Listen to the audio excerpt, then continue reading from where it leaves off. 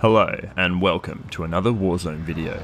Today I'm going to be talking about the state of Warzone and some major problems that modern day Call of Duty has. Issues that Activision has caused themselves, such as skill-based matchmaking, or just won't bother putting in the resources to fix. Warzone has gotten a massive player base since release and has a lot of good things to offer the Battle Royale experience. However, there are still some major problems with the game.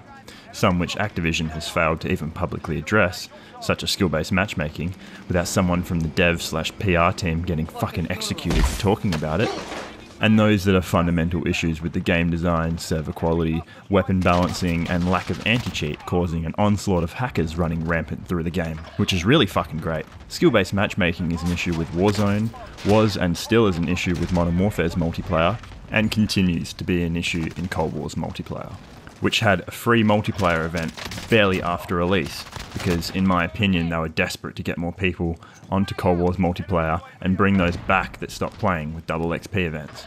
These free multiplayer events have never happened before for COD until Modern Warfare in 2019, which I don't think is a coincidence, being the first game to really ramp up the skill-based matchmaking algorithm's impact on the lobbies you play in. It is such a shame because COD has been a really fun multiplayer shooter over the years, with some shitty ones here and there. Uh-oh, stinky. But overall been a series known for really solid, fast-paced online shooting. The real shame though is that all the good ones too have had some major issue that ruins the experience, whether it be balance, connection or engine related, never allowing players to have an overall amazing experience that I think the COD devs are capable of delivering. It's just Activision has them so overworked with trying to get a new COD every year. Sledgehammer's new game that was due out last year was axed, so Cold War, which should have came out this year, got rushed to launch with its own range of issues. The obvious problem being the lack of content that players have come to expect from a new COD.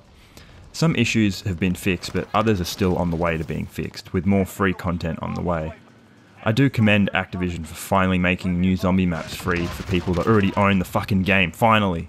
My main problems with Warzone are the effects of skill-based matchmaking, lack of decent server support, frustrating slow release of new content, and general balancing issues that Activision can't seem to stop causing themselves and taking forever to fix so they can sell more of their fucking loot boxes that contain the current broken meta weapons. I don't think skill-based matchmaking is going away, as Activision are so dead set on never addressing it.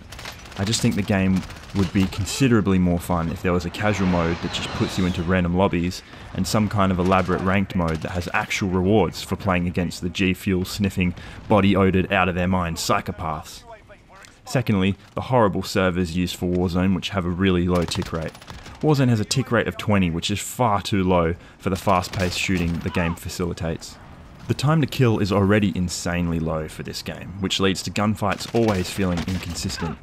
It feels like COD will forever be the multiplayer shooter known for getting shot around corners due to shitty hit detection and netcode. I understand this is a hardware limitation due to the large amount of players in each match, but I feel there should be an option for at least 60 tick rate servers for players with CPUs that can handle it, PCs and next-gen consoles. However, I don't expect Activision to do this, as it will segregate the large player base that is needed for their horrendous skill-based matchmaking algorithm to work. The game also needs to up the pace of content being added. The amount of money Activision is making from this game with microtransactions is unacceptable for the amount of progress being made to improve it.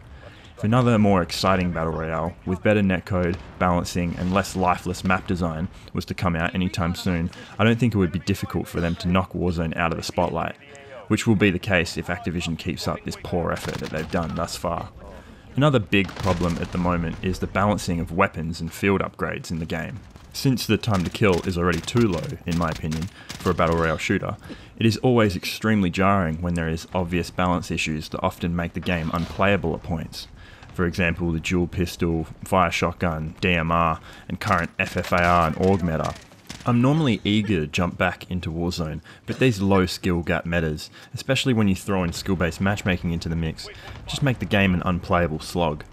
And also the field upgrades, stopping power and dead silence crank the bullshit up to 11, on which is already an unbalanced mess. But I still think there is a lot to like about Warzone, which is what makes the issue so frustrating and can almost make up for all the crap at times. I love the weapons, gun sounds and experience of Warzone when everything goes right. I also love how you can directly hear the person you just killed straight after their death. It's really hilarious sometimes.